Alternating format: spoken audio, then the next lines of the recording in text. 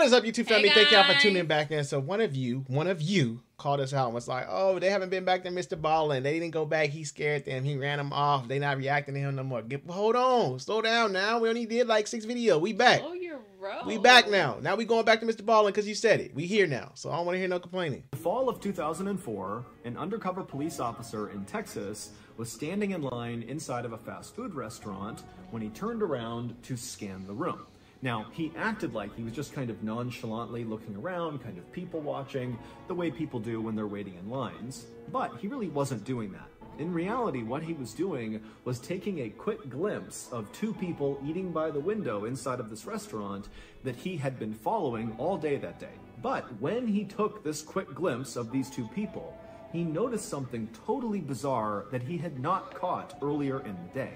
And as soon as he saw it, the hairs on the back of his neck stood up, and almost unconsciously he reached down and put his hand on his concealed gun underneath his shirt, and then he tapped his partner, who was also undercover, right next to him, and then the 2 of them walked straight over to the 2 people.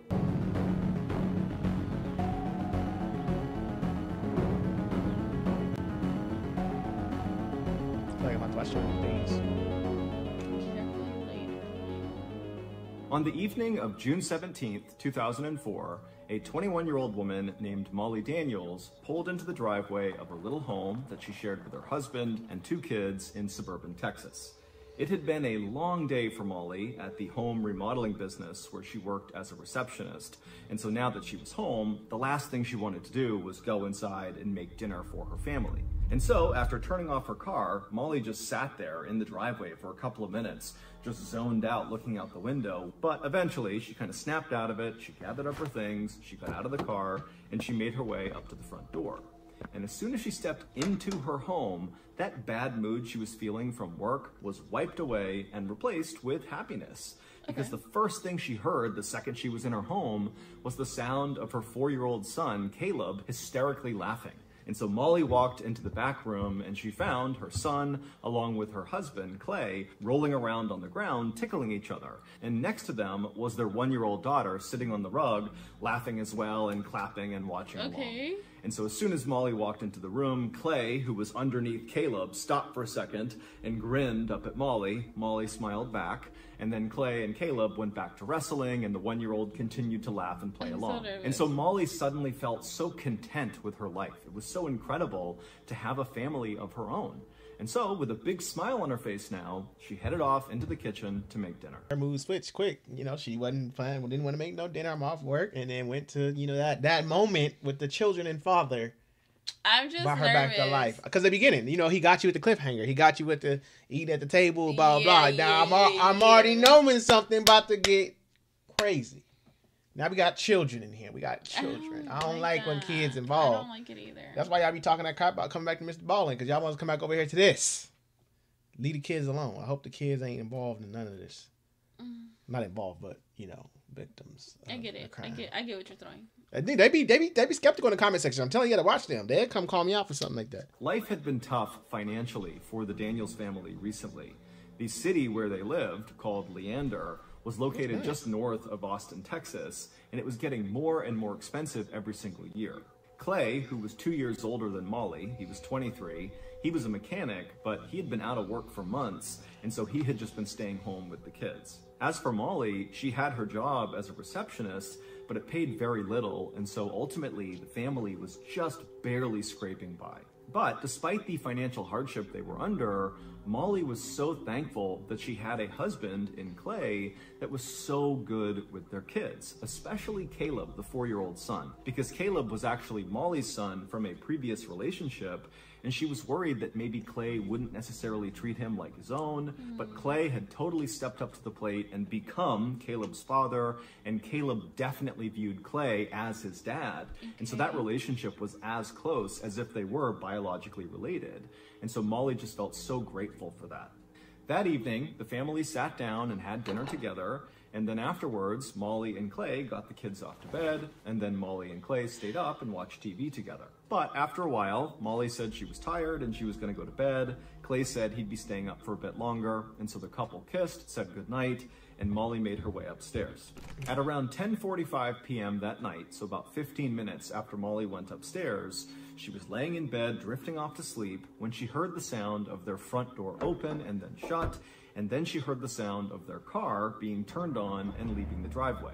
Now, this was not a big deal for Molly because earlier that night, Clay had mentioned kind of offhandedly that he wanted to go see his mom that night, that he might swing over there and say hello. He had a couple of paperback books that he wanted to give her. And so Molly knew there was a chance he could be doing that. And so she assumed that had to be what she was hearing. And so she forgot about it and fell asleep. Wait a minute. Oh, wait a minute. So I'm getting these facts. They went to bed around 10 something, right? Mm-hmm. He stayed down there. At 10:15, she heard a door open and close and the car start and leave. Who going to their mama house to drop them off a paperback book at 10:15 at night? That's what I don't get. It ain't that important. You can wait till the next morning. It ain't adding up. You're not gonna get a late fee. Fellas, leave your house. If you married, I'm talking to my married people. We ain't talking to y'all none shacking up. You know, we ain't talking to none of y'all playing house people. Leave the house at 10:15 to go drop your mama off a paper book. Even if I'm not married to you, you leave the house at 10:15. You ain't coming back in this house. 10:15. You leaving the house at 10:15 to go drop off a paper book. That means you ain't staying here. So bye. You ain't gonna drop off no damn book. You ain't gonna go drop off no damn book to your mama at 10:15. My mama gonna be in the bed at 9:30. She ain't getting no book until 10:15. And fell asleep.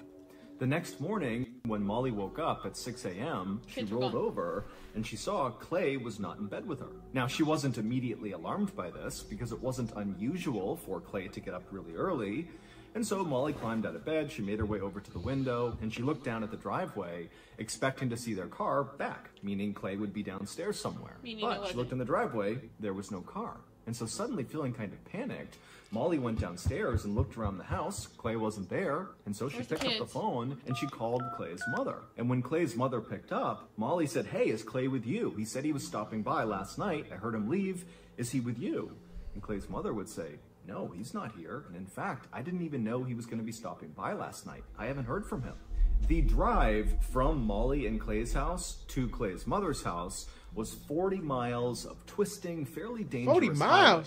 Now, Clay regularly made this trip to and from his mother's house, and so Molly was never that worried about him going on this 40-mile stretch. But suddenly, without saying it, both Molly and Clay's mother were thinking the same thing. Did Clay get into a car accident last night on the drive to his mother's house? And so at some point, Clay's mom on the phone tells Molly to stay calm, stay at the house with your kids.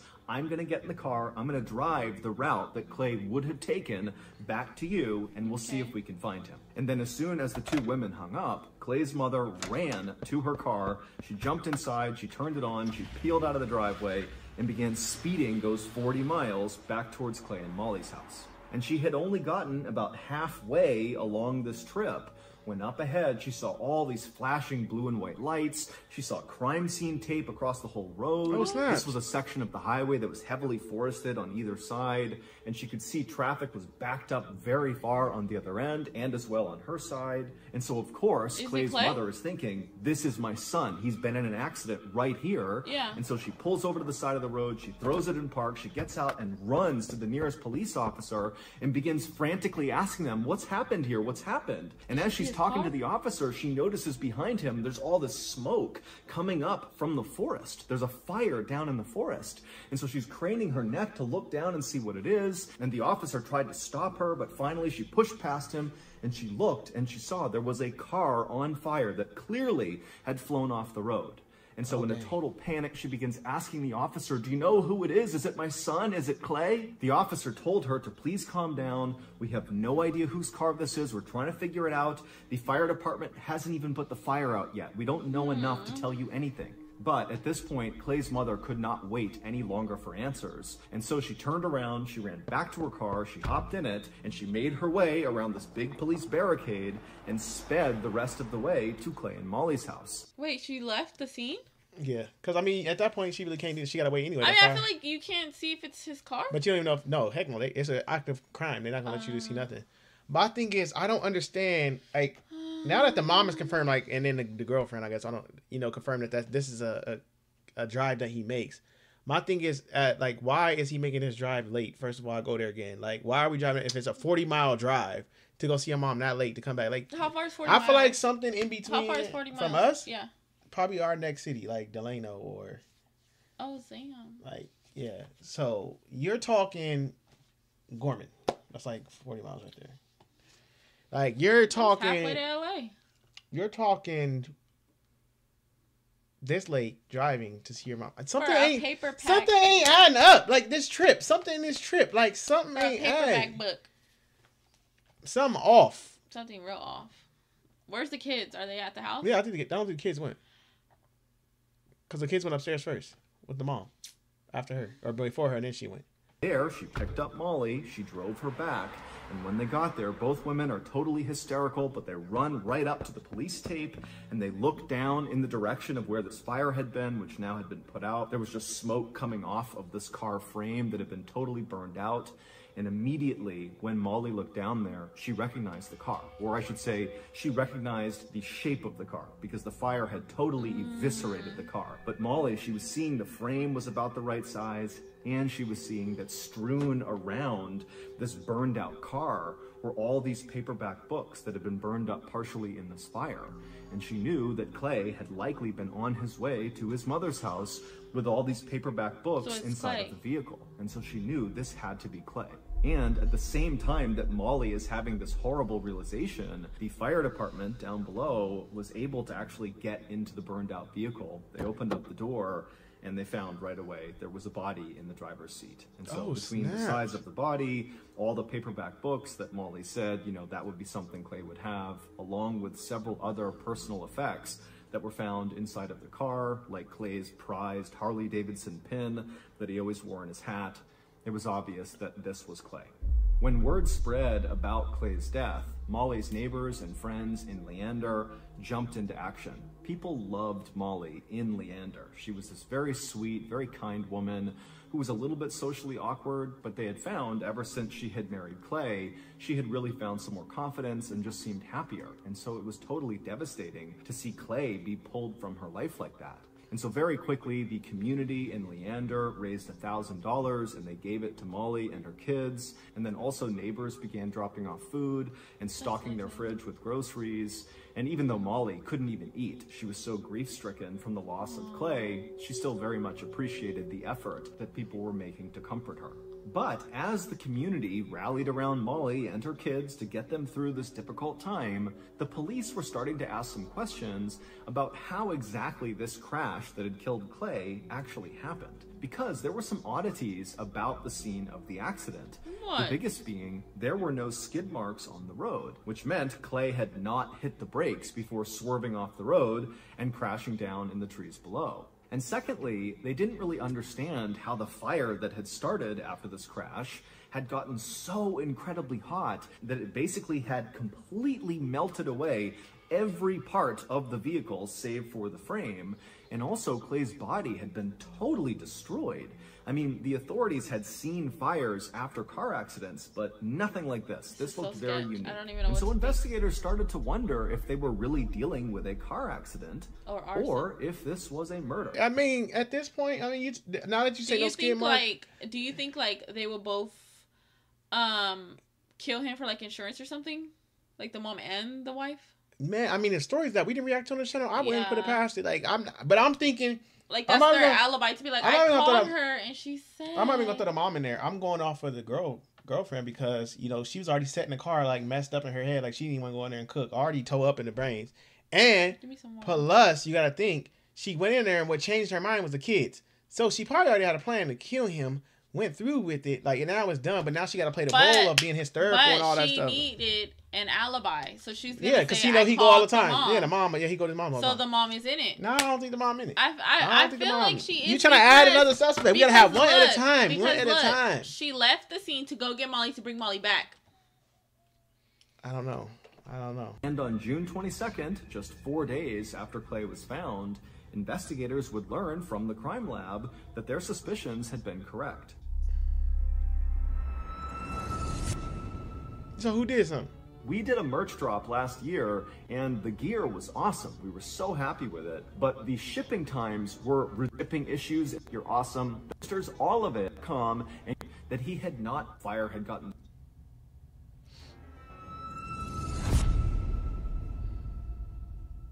It would turn out there was lighter fluid found all over the front seat of the car, so that was the reason the fire had gotten so big. And then during the autopsy, Clay's lungs showed that he had not ever inhaled any soot, meaning he was dead when the fire started. Do you think maybe he committed suicide?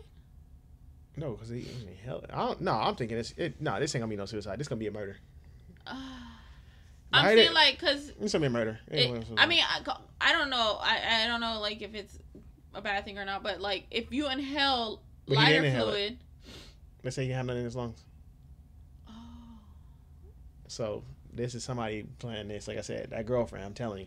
But you gotta think, how was he able to drive off the cliff? He's on fire. So once you ignite it, when him sitting in it, he was soaking it in that seat. Whatever lit it on fire, that's it. I mean, so maybe he like lit a cigarette and then boom. And that's it. And so very likely, Clay was murdered and the car accident was staged. And interestingly, when word started to get out in town that Clay's death seemed suspicious and that maybe he was murdered, it turned out nobody was surprised. Because even though Molly adored Clay and thought he was a great father, most other people in Leander hated him. He was known around town to be this totally short-tempered guy who would just pick fights with people out of the blue. In fact, at Clay's own funeral, his literal best friend stood up to eulogize him, and during this, he said, "I think honestly, the world is a better place without Clay." And so investigators began looking into Clay's background to see if they could find connections with people that might have a grudge or some reason to be mad at Clay who might want to do him harm. And very quickly, investigators found something. Just 10 days before Clay was found, he had pleaded guilty to sexually assaulting a 7-year-old girl. But the sentence he received was incredibly light. He was given 30 days in jail, which he had not served yet, and probation. Now, the father of the victim, the 7-year-old girl, was absolutely furious about Clay's light sentence. And in fact, just a couple of days before Clay died, the father threatened to kill Clay. So investigators quickly tracked down this father, and they brought him in for questioning. But very quickly, this father made it clear to police that yes, he hated Clay. Yes, he had threatened to kill Clay. But no, he had nothing to do with what happened to Clay. Oh my God! See, this 30 days. This is why we talk about these stories that get they start off a little bit like, okay, this is all right, you know, and then it just flips out of nowhere. Every story just got this big flip, and they're coming in with the case of a child. What if Molly did it because she feels like as a husband, like you did that to an innocent 7-year-old? How you get 30 days? Where are they at? Where you just get a slap on the wrist for that? That is horrible. So we just brushing. Wow, that is so sad. Like just brushing it off. Like, oh, okay, cool, 30 days, bruh. Like, I wanted Molly know. That's what I'm saying. What if it was Molly? What if she's like, oh, you're gonna pay for this some way, somehow? Because he had kids. Yeah, because he had kids. And I don't know. I'm just saying, like, who's to say she just felt like as a wife, like, no. Is that why she felt like she didn't want to go in the house and cook? Like, what if he was an a-hole? Like, that's probably why she was like, I don't want to go in this house. Like, she took a moment before going in there. His own best friend said what he said. Man.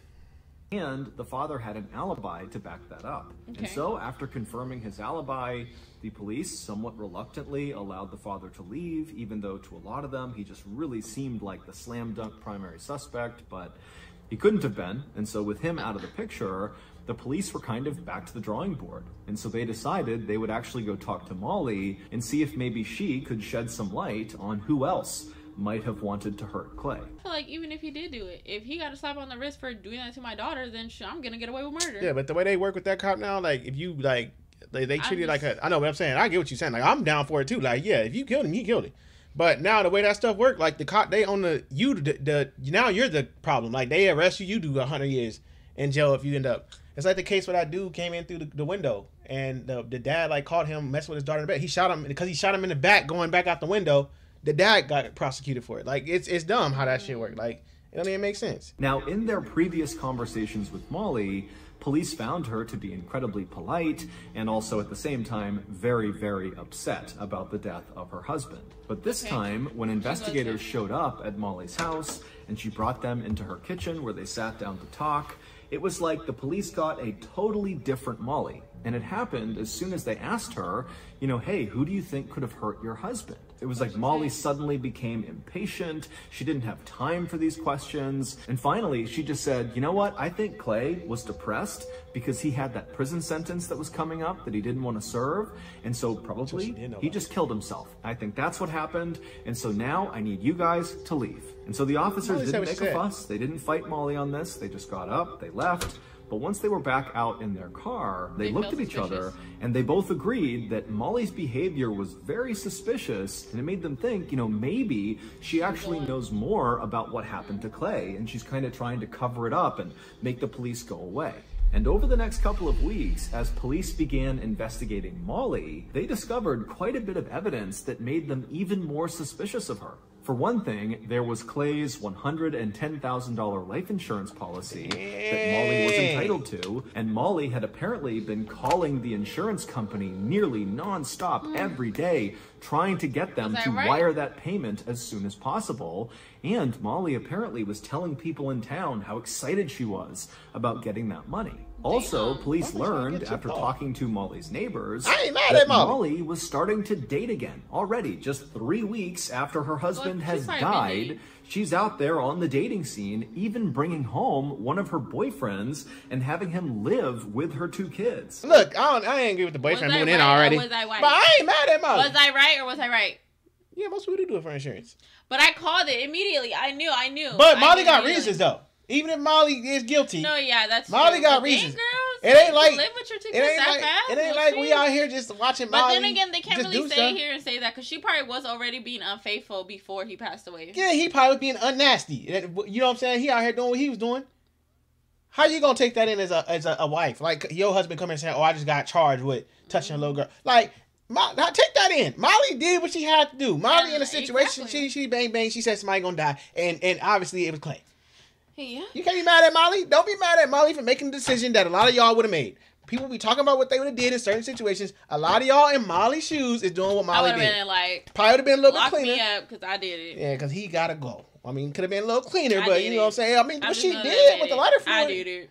You know what I'm saying? You can't be out here touching the kids. You got to go. And according to Molly's babysitter, this new boyfriend that was coming into the house was really upsetting Caleb, the 4-year-old, who had been so close with Clay. The babysitter would say that Caleb, who normally was a very mellow child back when Clay was still alive, was now very violent and emotional, and periodically he would just stop, look up into the sky, and scream, "I love you, Daddy!" But when the babysitter brought this up to Molly and said, "Really, you should get your son some help here," Molly got angry and said Caleb was fine, it was none of her business, and then she slammed the door on the babysitter. But despite how suspicious Molly now seemed, there wasn't any real evidence that actually linked her to Clay's death. And so finally, in the fall of 2004, so several months after Clay's death, and still the police have not figured out who killed him or how he died and how he wound up in this inferno by the side of the road, they decided to kind of reinvigorate this investigation into Molly. They really wanted to find evidence that she was involved in Clay's death. And so they decided to put a surveillance team on Molly 24/7. And at first, the undercover police would report that Molly's behavior was incredibly routine. She basically did the same things every single day. She got up, she got the kids out the door, she went to work. Afterwards, she picked her kids up from the babysitter, she went home, she fed her kids, and then they all went to bed, and they did it all again the next day. The only deviation from her schedule was periodically she would go out after work to run some errands, like go to the grocery store. But then on December 3rd, so 6 months after Clay was found, Molly would finally break her routine. On that day, Molly, on her way home from work, made a pit stop in this parking lot near several local stores. So she parked her car, she got out, but then instead of walking into one of these stores to run an errand or something, she walked to a dark-colored Mustang that was parked in the parking lot as well, and a guy was driving it. This guy the cop didn't recognize with dark hair. Molly walked up to him and began talking to this guy through the window, and then at some point, Molly began very suspiciously looking over her shoulder like she was trying to see if anyone was watching her. And then she walked around and climbed into the Mustang with this guy. She shut the door, and then the two of them drove off together. And so the undercover police officer followed after them. And eventually, the Mustang containing Molly and this guy pulled into the parking lot of a Taco Bell, a fast food restaurant. And so they stopped, they got out, and the undercover officer watched as the two of them casually walked inside of the Taco Bell. They ordered some food, and they sat down by the window to eat. And so by this point, the undercover officer, he's not seen anything incriminating happening here, but what he's seeing is such a break from her routine that it just seemed really suspicious, and he wanted to go inside and have a look. And so he called for backup from another undercover officer who was part of the surveillance team. He came into the parking lot, and then the two of them, these two officers who are wearing plain civilian clothes, they both got out of their unmarked vehicles, and they casually walked into the Taco Bell, and they got in line to order food. And as they were standing in line, one of the undercover officers casually turned around in line and very nonchalantly scanned the room, like he was looking at nothing in particular. But in reality, what he was doing was taking a quick glimpse at Molly and this guy she was with.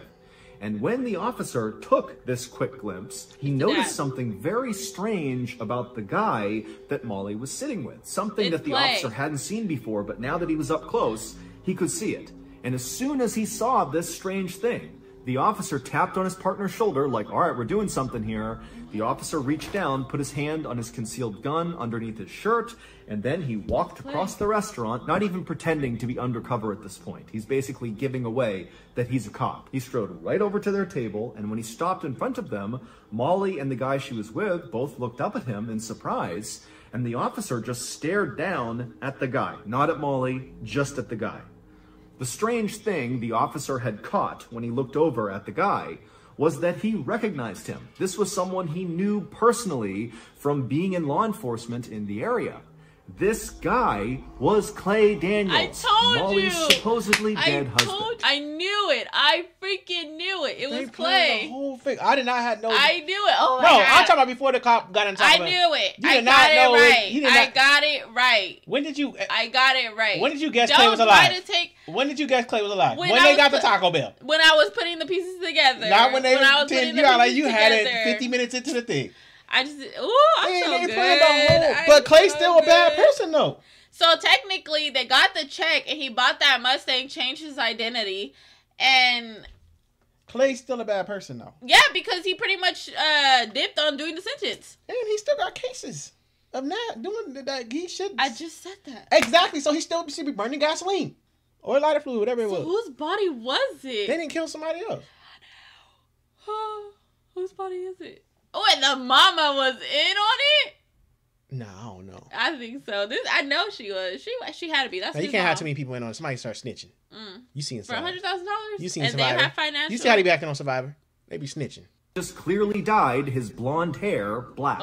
It would turn out Molly and Clay had staged his death in order to keep him from having to serve that prison sentence for the sexual assault charge, him too. She deserved to get so they burned could too. collect on the $110,000 life insurance policy. The body that was found inside of the burned out car was obviously not Clay's. It was the body of an 81-year-old woman who Clay had dug up from some isolated cemetery, thrown inside of his vehicle, and then pushed his vehicle off the road and lit on fire with lighter fluid. And so that was why there was no skid marks up on the road, because again, this was not a car accident, it was staged. And so after Clay and Molly staged Clay's death, it actually worked. People really believed that Clay had died. They were questioning how he died, but nobody really thought it wasn't Clay. So my thing is, even though he deserves so much jail time, and she does too, because you're okaying what he did and it was not okay, but was he at his own funeral? Did he hear what his best friend said?